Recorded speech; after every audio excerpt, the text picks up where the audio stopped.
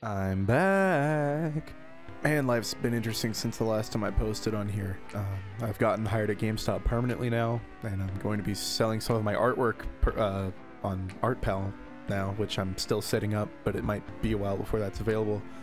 I'll have a link either below in the description if I set it up before I upload this, or if I have it set up afterwards, I'll post it in the comments and I'll pin it.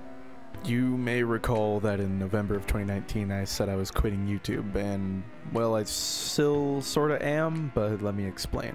I'm giving up on YouTube in a sense of I don't want it to be a way for me to make a name for myself. I don't really want to use it to grow on social media. It's not really all that important to me anymore. Not that it ever really was, but it's less important than it was before. But I am still going to use it as a creative outlet from now on, and mainly because I've missed making YouTube content. Posts are still going to be few and far between, most of it being just whatever I feel like making at the time. You know, one month it might be a weird podcast thing, and another month it might just be a bunch of vlogs from when I'm at work and there's nothing to do. All I know is that I want to continue to make things for this platform, but not make anything out of this platform. I don't want to appease the algorithm or follow trends. I'm just going to do my own thing and just kind of roll with it. Now about that video I uploaded the other day.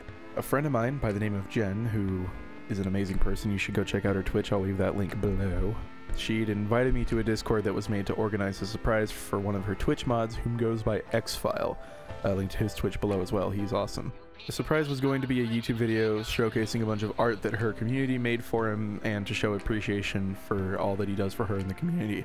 And I'd offered to edit it all together and post it on my channel. And with the help of Jen, I got to work editing. The deadline was initially that evening around 5 PM Central Time, but that got moved due to a snowstorm that knocked out Xfile's internet connection, and it got moved to the next day around the same time. And it took about 8 hours total of video editing, 2 hours of work in Paint.net to get all the art situated in the way that I wanted it to be, and about 4 hours of work in Blender because the animation was just giving me trouble for the scrolling text toward the end of the video. And I'm happy to say it turned out great. The reward was even better. It was amazing seeing something I helped make have that much of an emotional impact on someone in that way. And I'd like to thank Jen and her amazing community for giving me the opportunity to edit that video, because it helped me realize I genuinely enjoy editing and problem solving for a project with a lot of moving parts. And it also helped me realize what I'm good at and what I'm not so good at. So from now on I'm making videos just for fun, and in the spirit of that I'm gonna be trying to stream more over at my Twitch channel, since lately I've been neglecting it and I really do want to get back to it.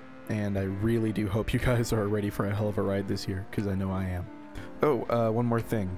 Since you made it to the end of the video, I'm going to assume that you care enough to hear this. I'm trying to get enough cash together to go to TwitchCon in San Diego this year so that I can meet some longtime friends and even some of you guys, and also make some YouTube content while I'm there.